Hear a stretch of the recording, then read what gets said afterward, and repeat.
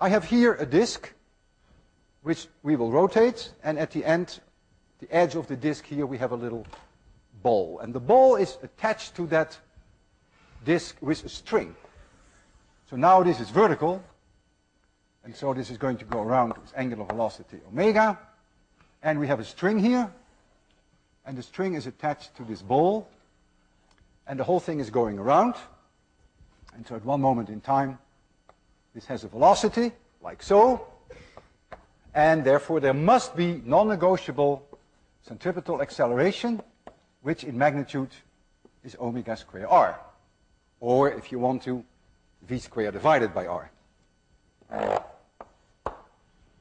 Now, I cut it, and that's like taking away the push and the pull.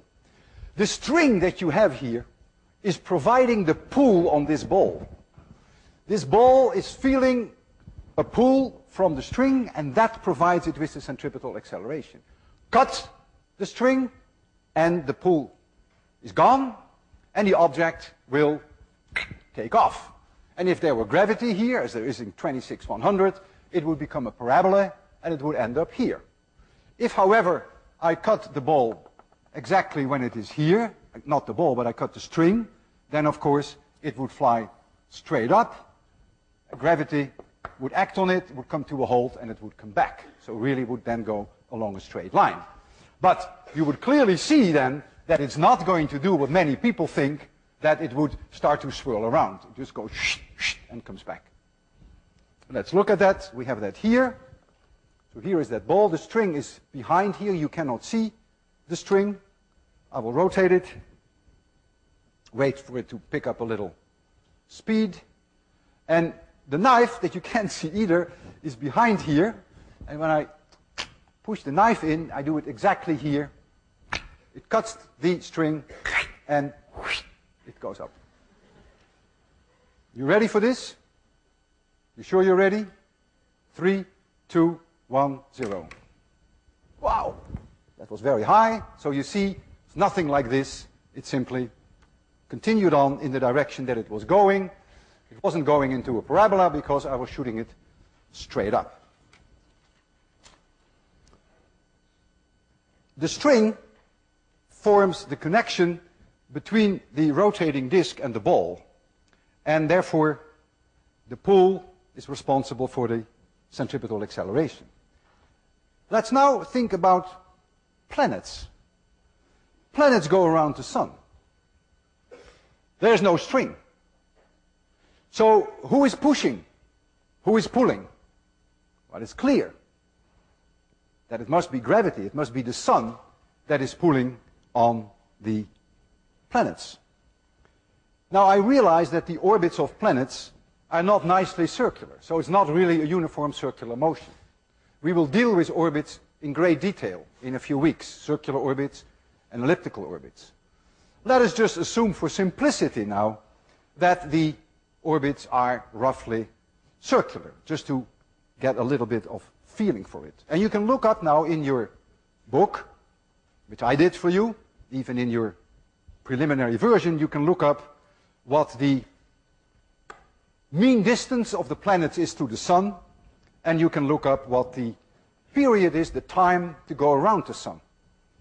The time to go around the sun is not the same for all planets. The planets are not attached to a turntable.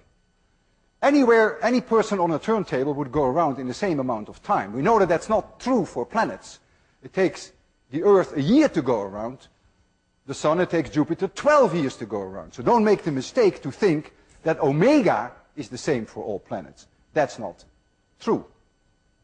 So I look up the distance, the mean distance to these various planets, and you see that here in millions of kilometers.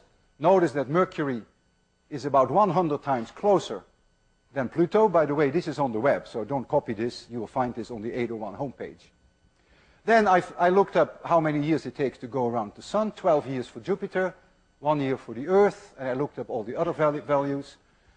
Then, since I know the periods, I can calculate omega. Omega is 2 pi divided by t, so I know omega. And then I take omega squared times the mean distance to the Sun, and this is, of course, the centripetal acceleration. So the planets experience this centripetal acceleration in some crazy units, but who cares about the units here? And notice that Mercury, which is 100 times closer than Pluto, has a centripetal acceleration which is 10,000 times larger than Pluto. 100 times closer, has a 10,000 times larger centripetal acceleration.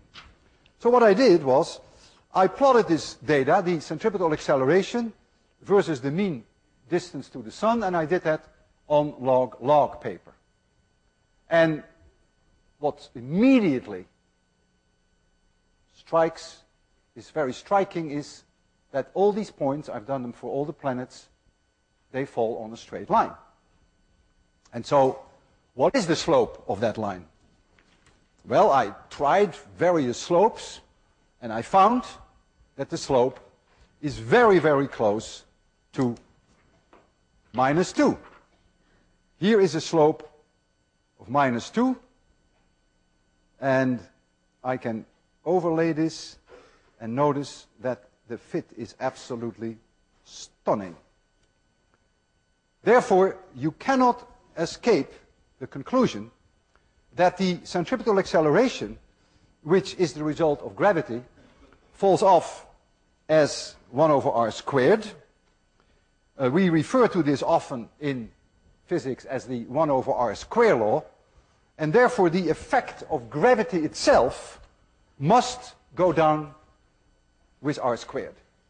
So if you are 100 times further away, like Pluto compared to Mercury, then the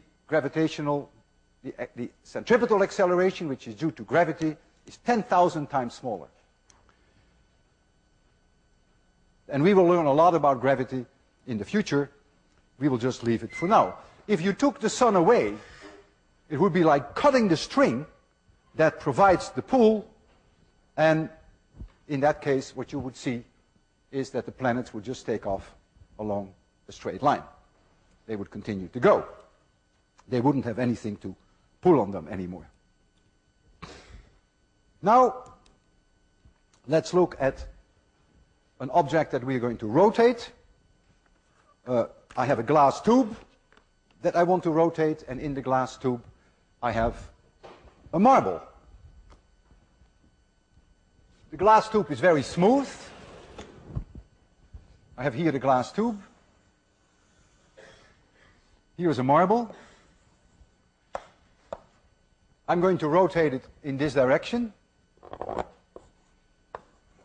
say with some angular velocity omega, about an axis perpendicular to the blackboard. So the marble here has a velocity, like so at this moment in time, but it's a very smooth glass tube. And the marble is very smooth. The glass cannot push on the marble, nor can the glass pull on the marble. Now the marble gets desperate because the marble needs a centripetal acceleration in this direction in order to go around like this. But there is nothing to provide that centripetal acceleration. So the marble is doing exactly the same that the planets would do. If you take the sun away, the marble continues to go in the direction that it was going. So by the time that the tube is here, the marble is here.